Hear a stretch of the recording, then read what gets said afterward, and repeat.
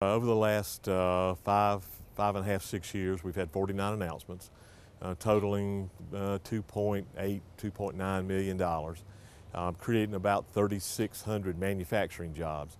Those manufacturing jobs have translated into a total of 12,000 jobs back into the workforce. In January of 2010, we had 14,000 people out of work. It was a pretty dark time. And we've been very fortunate and blessed to have a lot of great companies. Coca Cola distribution is a consolidation of several Coke operations in the upstate, bringing their distribution and warehousing facility to exit 35 on I-85.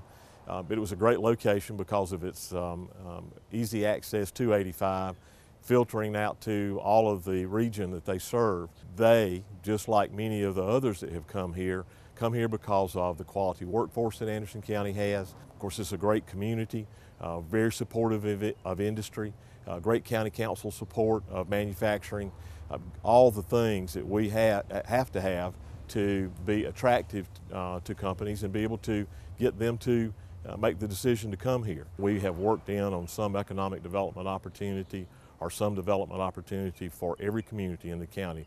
Pelzer, West Pelzer, Piedmont, Williamston, Belton, Honeypath, Star, Iva, Townville community, and the city of Anderson. And we work with them all on a level that they are proud of and that we're proud of as well. And there's been a lot of great success in all of those communities with development of small business and commercial development as well as industrial projects.